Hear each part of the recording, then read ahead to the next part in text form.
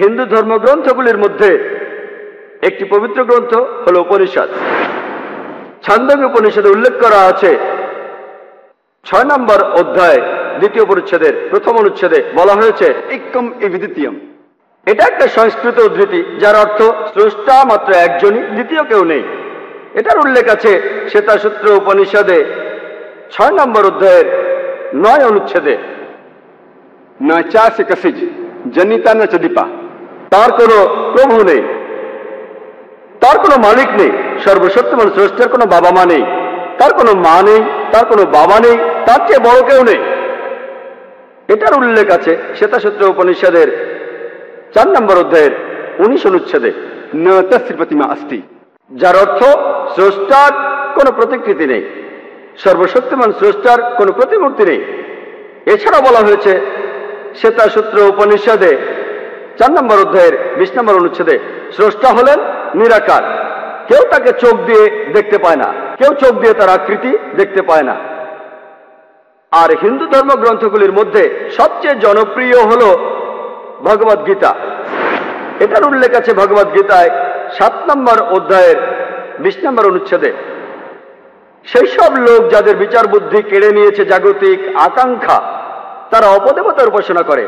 ভগবদ গীতা 7 নম্বর অধ্যায়ের 20 অনুচ্ছেদে বলছে যে সব জড়বাদী লোকেরা তারা অপদেবতার উপাসনা করে আর মূর্তি পূজা করে। হিন্দু ধর্মগ্রন্থগুলির মধ্যে সবচেয়ে পবিত্র হল বেদ। যজুর্বেদে উল্লেখ আছে 32 নম্বর অধ্যায়ের 3 নম্বর অনুচ্ছেদে ন তস্য প্রতিমা অস্তি, স্রষ্টার কোনো প্রতিমূর্তি নেই, সর্বশক্তিমান ঈশ্বরের কোনো প্রতিমূর্তি নেই, তিনি কখনো জন্মাননি, তারই উপাসনা করা উচিত। যজুর্বেদে উল্লেখ করা আছে 40 নম্বর অধ্যায়ের 8 নম্বর অনুচ্ছেদে সর্বশক্তিমান ঈশ্বর নিরাকার এবং পবিত্র। যজুর্বেদে আরো উল্লেখ আছে 40 নম্বর অধ্যায়ের 9 অনুচ্ছেদে অন্ধাত্ম প্রবিশন্তি ইয়া অসম্ভূতি উপাস্তে। অন্ধাত্মা, যার অর্থ অন্ধকার, প্রবিশন্তি অর্থ প্রবেশ করা, আর আসাম্বতি অর্থ প্রাকৃতিক বস্তু যেমন আগুন, বাতাস, পানি। তাহলে যজুর্বেদের 40 অধ্যায়ের 9 অনুচ্ছেদ বলছে তারা অন্ধকারে প্রবেশ করে যারা প্রাকৃতিক বস্তুর পূজা করে, যেমন আগুন, পানি, বাতাস ইত্যাদি। এখানে আরো উল্লেখ আছে তারা আরো অন্ধকারে প্রবেশ করে যারা পূজা করে সাম্মতি, অর্থাৎ মানুষের তৈরি বস্তু যেমন টেবিল, চেয়ার, মূর্তি ইত্যাদি। এছাড়াও উল্লেখ আছে অথর্ববেদে 20 নম্বর গ্রন্থ 58 নম্বর অনুচ্ছেদের 3য় পরিচ্ছেদে দেব মহা আসি, সৃষ্টিকর্তা হলেন সুমহান। আর বেদগুলির মধ্যে সবচেয়ে পবিত্র হল ঋগ্বেদ।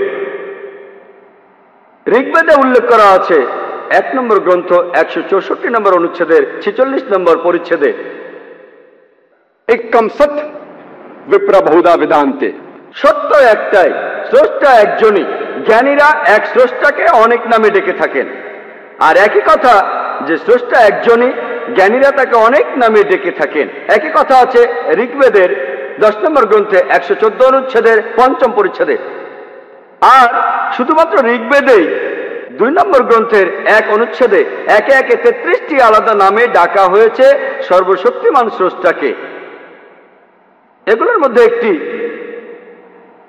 উল্লেখ আছে ঋগ্বেদের 2 নম্বর গ্রন্থ 1 অনুচ্ছেদের 2য় পরিচ্ছেদে, সেটা হলো ব্রহ্মা। ব্রহ্মা শব্দটার অর্থ সৃষ্টিকর্তা। শব্দটার যদি আরবি করেন অর্থ দাঁড়ায় খালিক।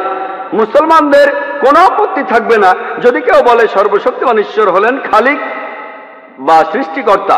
কিন্তু যদি কেউ বলে সর্বশক্তিমান ঈশ্বর সৃষ্টিকর্তা, তার 4টি মাথা আছে, প্রত্যেক মাথায় একটি করে মুকুট, আমরা মুসলমানরা প্রবল আপত্তি জানাবো।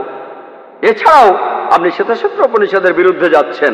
4 নম্বর অধ্যায়ের 19 অনুচ্ছেদে বলা হয়েছে না তস্য প্রতিমা অস্তি, স্রষ্টার কোনো প্রতিমূর্তি নেই।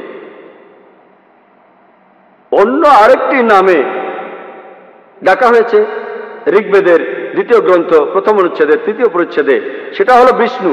বিষ্ণু অর্থ রক্ষাকারী, অর্থাৎ পালনকর্তা। যদি এটার আরবি করেন তাহলে কাছাকাছি শব্দ রব।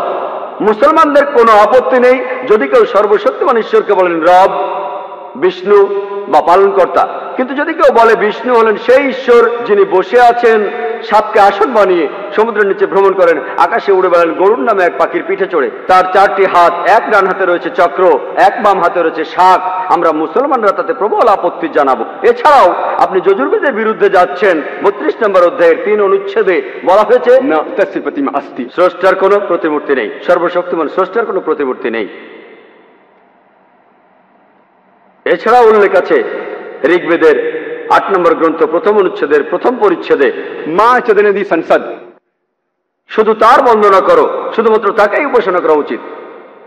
ঋগ্বেদে উল্লেখ আছে 6 নম্বর গ্রন্থ 45 নম্বর অনুচ্ছেদের 16 পরিচ্ছেদে, या एक इतमुष्टि ही, শুধু তার বন্দনা করো, শুধুমাত্র তাকেই উপাসনা করা উচিত।